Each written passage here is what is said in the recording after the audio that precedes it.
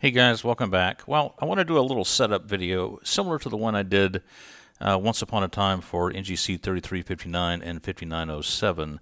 This time I'm going to be going after three galaxy targets, NGC 2903, M106, and M51. These are pictures I took of those galaxies back in the days when I was using my T2i, and I want to revisit them now that I have a dedicated astrocam. Now, normally I won't bore you with these setup videos every time I go out and start tackling a target. Instead, this time I want to illustrate the use of a piece of equipment I bought that helps me more accurately set up the imaging camera and the off-axis guider. It's this little digital angle gauge, and I found it to be fairly useful, and I wanted to kind of share the results with you. So let's get started. All right, the first target I'm going to go after is NGC 2903. We are rapidly losing 2903 for this season, and over here on the left is a plot that I made. There's a video way back when about finding imaging targets from my backyard, but I did a series of these plots for all of the DSOs that I might want to eventually take a picture of. And if we take a look at this, what you have on the horizontal axis here is just the months of the year, essentially, and then we have on the left scale the altitude, and on the right hand scale the observation time, and the blue curve here goes with the right-hand scale, the observation time. And so the optimum time to image 2903 is actually back here in February, where 2903 is visible for almost 10 hours a night, which means if you're trying to get about 20 hours of imaging data on a target, you could be done with this particular target in February by just having 2 to 3 good days. That's the importance of this kind of a plot. Now, it's a shame I went to all the trouble to make these plots and then don't actually pay attention to them when it comes time to actually do the imaging. So now, here we are in mid-May-ish, and now this target is only visible for maybe 3.5 hours. And I've got to hurry and get it done because it's falling off pretty rapidly until eventually, by the end of June, I'm going to lose the target altogether, and it won't come back in any real sense until maybe November. Now, on the other side of the scale, the green line represents the maximum altitude that the target gets to on that given day. So I can expect the maximum altitude when I start doing the imaging here to be somewhere up in here, about 60 degrees, which is pretty good. And I can watch it all the way down to about 30 degrees. And then the minimum altitude, which includes my local horizon, fences, houses, nearby houses down the street, my house, etc. For the middle of May, that I will be able to see this target down to a fairly low altitude, even though it's much lower than what I would generally be imaging at. I don't like to image too far below 30 degrees. So basically, I'll have access to this target for the range of angles from 30 degrees up to 60 degrees and for about 3 hours a night. Over here on the right hand side is a picture of NGC 2903 from Stellarium, and I don't know if you can make it out, but there's the window that corresponds to the field of view that I have with my ASI 1600 and my C 9.25 Schmidt-Cassegrain. I've got it oriented so that more or less the long axis of the galaxy is parallel to the long axis of the sensor. So that's the camera angle, and in this case the imaging camera angle is at minus 90 degrees based on Stellarium measurements. I'll show you where these are in just a second. But I also have to plan out, and that's the purpose of this whole thing, is to plan out where to place the off-axis guider so that I'll have a guide star. Now, when I'm on the east side of the meridian, the orientation of the off-axis guider placed here will be able to see this fairly bright guide star, so that's good.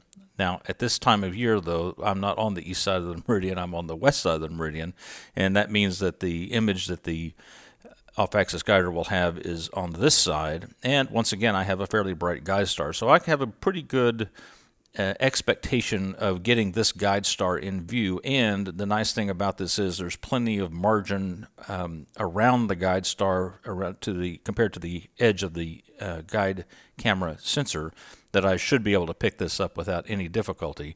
And I think that applies here. I've got enough margin here so it won't fall off the bottom of the sensor. So that's good. So that's one thing that I like to check on when I'm setting up a camera. First of all, framing the target Second thing is picking an orientation of the off-axis guider so that when I'm imaging it on the east side of the meridian, I can see a guide star, and without having to move the off-axis guider and I do a meridian flip, I can see it on the west side of the meridian as well. So that's a good thing. Now, that's just imaging a target for 3 hours. I need additional targets in order to round out a full night of imaging. But first of all, let's go over to look at the Stellarium settings where these numbers are coming from.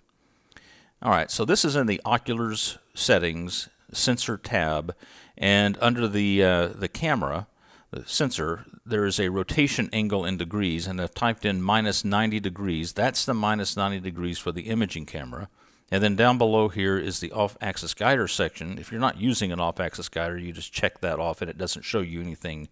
It doesn't show any graphic elements related to the off-axis guider. In my case, obviously, and the main reason for using Stellarium is that it has this really cool feature of being able to show where the off-axis guider is and what its field of view is. And so I've got it checked, and the position angle for the off-axis guider is 140 degrees, which is why I'm saying off-axis guider is at 140 degrees here.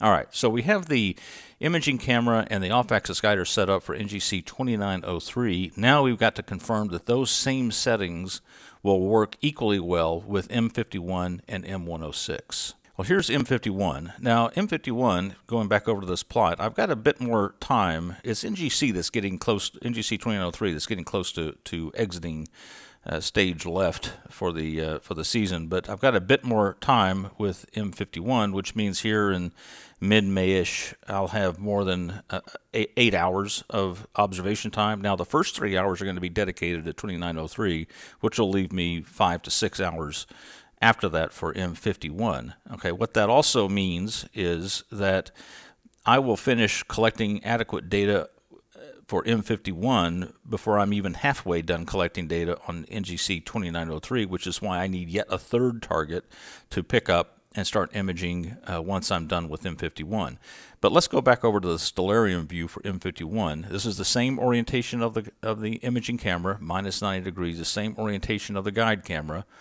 And you can see here that the long axis of the galaxy pair for M51 is parallel to the, more or less parallel to the long axis of the sensor. And for the off-axis guider at +140 degrees, I've got a nice guide star here. I may accidentally be able to see this one depending on how precise we are in placing the off-axis guider actually on the telescope. But certainly I've got one that's a guide star here that's quite visible.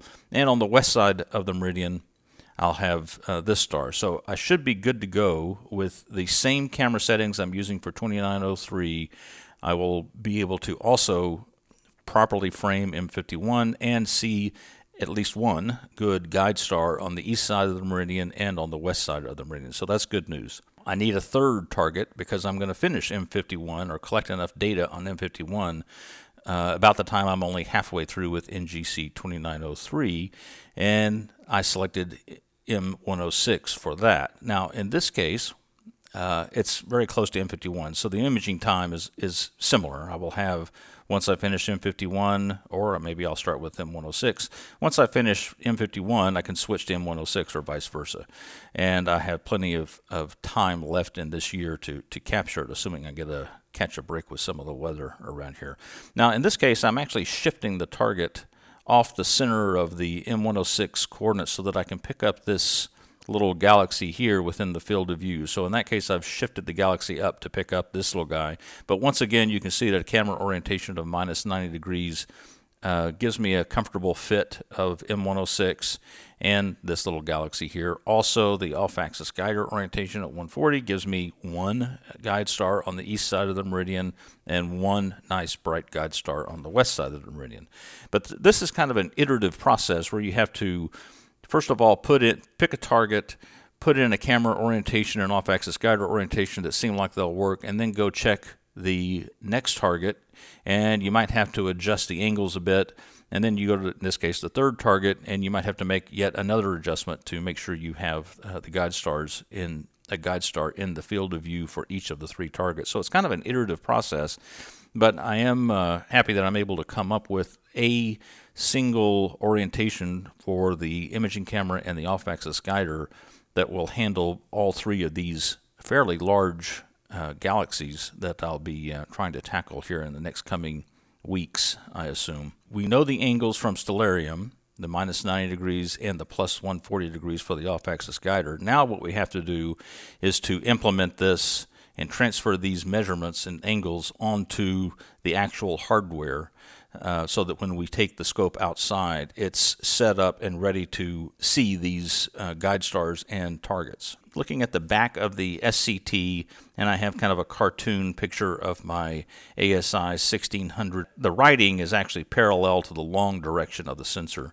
And then I have kind of a cartoon of the off-axis guider. This orientation, as the SCT is sitting on its rail on a level surface, is the 0 degrees for imaging camera and 0 degrees for the off-axis guider orientation. So this is our starting point. So now the first step is to rotate both the camera and the off-axis guider, in this case in a minus 90 degree direction, which means 90 degrees in the counterclockwise direction. So both the camera and the off-axis guider are being rotated together in this first step. In the second step, we then leave the camera where it is and rotate the off-axis guider 140 degrees in the positive direction. So this is the orientation that we're ultimately after, and if we look at this, we have the off-axis guider is about, the axis of the off-axis guider is about 50 degrees off of the horizontal. The writing on the back of the ASI 1600 is 0 degrees relative to the horizontal. So now we need to take the camera and the off-axis guider and ensure that when we put them on the back of the telescope, we have these angles reproduced. So here's the back of the SCT with the ASI 1600, and what we wanted is the writing of the ASI 1600 parallel to the ground, so that's at 0 degrees, and we wanted the axis of the off-axis guider to be 50 degrees off the horizontal. And this is where I use this Wixey digital angle gauge. Got it off of Amazon for probably about $27. It's really handy. I was using my cell phone. That's a bit more cumbersome to use and probably not as accurate. This one boasts that it has an accuracy of 0.1 degrees, which is fine. And it's got some nice flat edges that you can put up against surfaces to make sure you're measuring the right angle. Let me show you a little video where I use this little device and confirmed these settings here. Okay, I think I've got the off-axis guider and the camera, imaging camera, set up with the proper orientation based on what we learned from our Stellarium planning session. I used the digital angle gauge to make these measurements, and I just want to show you guys how the angle gauge works, and it seems to be fairly accurate. I'm pretty pleased with it, so let's start off with that. I'm going to turn it on, and then I'm going to do a reset to calibrate it to 0 angle based on where it's sitting here on the table. So this is level, presumably, and we'll set that to 0. So I'm going to turn it on, and we're going to 0 it out. And based on the measurements from Stellarium, what we want here, I'm going to set the flat surface of the digital angle gauge on the flat, more or less, of this USB connector, and that should read 0. So it should be pretty close to the 0 reading you're seeing now on the table. And then I'm going to rotate it down, and this should read 50 degrees down when I put the vertical flat edge of the angle gauge up against the surface here. So let's look at that. All right, so for the camera, it's about 1 degree, a half a degree, something within a degree, which is not that bad. All right, and now let's put it up against the flat of the back of the imaging camera, and you can see that that's reading about 50 degrees, almost exactly, plus or minus 0.1 degrees. So this is exactly what we're looking for from our Stellarium setup, and we should be good to go. I should expect to see the guide stars, and the framing of the individual targets should be as predicted in Stellarium. Well, there you have it, guys. With some luck, we'll have galaxies and we'll have guide stars. Now, if we can get some clear skies, which we should be having here the next week or so, I should be able to get some decent pictures of these 3 galaxies. I hope you found it useful, and we'll check in with you later.